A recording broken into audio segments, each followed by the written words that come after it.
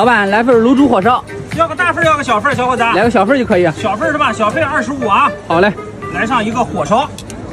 小一点，碎一点。小一点是吧？对，越碎越好。越碎越好啊。对，我还没听说过有这样要求的，真的越碎越好啊。对，越碎越好，就这个切的就比较小啊。尽你努力再切碎一点，还得再碎一点。你没牙吗？我没牙口不好，牙口不好是吧？对，啊，没事。努力，下面给你切的小一点啊。这个炸豆腐，哦，看你刀工了啊。对，这豆腐呢都是我们已经卤了2-3个小时的，啊，卤的入味了。对，真的要这么细吗？对，你还能再细点吗？就不影响口味了，小伙子。不会，我吃又不是你吃嘛。真是的，现在年轻人啊，不知道你们都怎么想的。哎，就是任性。猪肺也要是吧？要。猪肝、猪肺吃。好嘞，这个东西都是比较贵，要少给一点。吃了补心、补肝、补肺。这肺，这是肝，都要细一点吗？细。小伙子，你从小没长牙是吧？牙口不好，缺钙。缺钙是吧？从小缺钙，哎，长大你知道有下一句叫什么？不知道。叫缺爱。你说我也不要。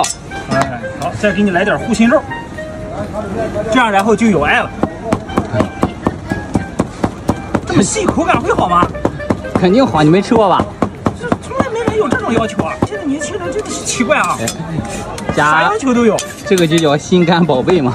我不是为了做生意，真的是再给你切一块五花肉，以前叫这个酥造肉。哎呀，这个细啊，可以吧？细碎呀，刀工没得说啊。哎，对，看出来了。大肠也要细一点吗？大肠也细一点。真的是这个一细到底。第一回听说这样的要求的。老板这刀工确实可以，做多少年了？干6-7年，吃货都说好。但像你这种要求的吧，说良心话，还真的是第一回听说过。那肯定更好，入味儿是吧？对，这样你待会儿也不用搅啊。那我直接当稀饭喝嘛。啊，有道理啊！你看，就这么一份儿，只要25块，满满当当，不管怎么切，形状都是一定要完美如初。加上一点腐乳，来上一点这个韭花酱，来上一点这个芝麻酱，我们这都是28酱。好，28酱。哎，对，都是专业的。专业配比。来上一点这个小辣椒。加上一点香菜，来上一点这个蒜泥儿，醋要吗？要。加上一点醋，给这个猪骚味去一下。